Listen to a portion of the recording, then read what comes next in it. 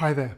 Now for this question then, we were given f of x equaled this cubic expression here and told that when f of x equals 0, x equals 5 was the solution, and asked to find all the solutions then to f of x equaling 0.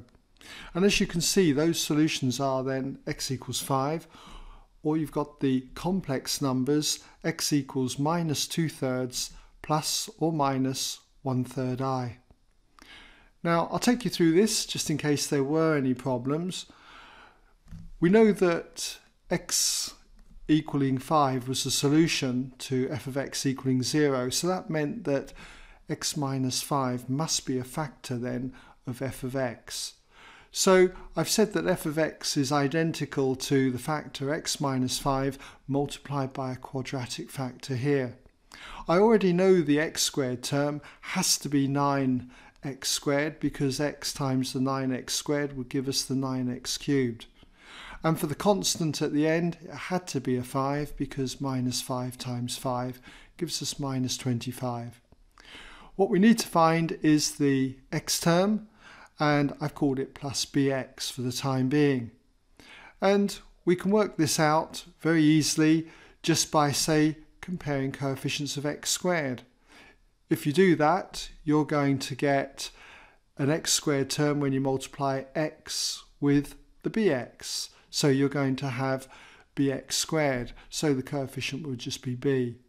You'll get another x squared term when you do minus 5 times 9x squared. That will give me minus 45x squared. So we've got the coefficient then minus 45. And that's got to total minus 33 here, x squared. So I've written that coefficient there, minus 33. And from this you can see that b equals 12. You don't have to compare coefficients of x squared, you could compare coefficients of x. I'll leave that to you to just check out. You should still arrive at b equals 12. Or alternatively, you could get that quadratic factor just by dividing this cubic expression here by x minus 5.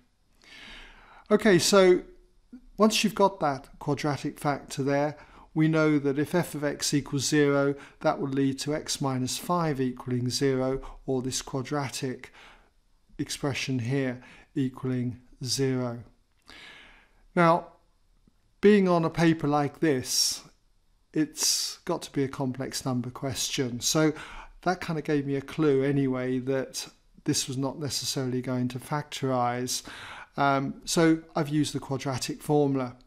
And using the quadratic formula, indeed we get the square root of a negative number, the root of minus 36, which then breaks down to plus or minus 6i.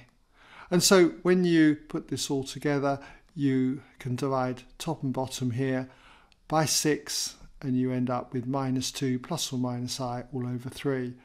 But I've given the complex number in terms of the real part and the imaginary part. Okay, so hopefully you can see your way to that answer if there were any problems.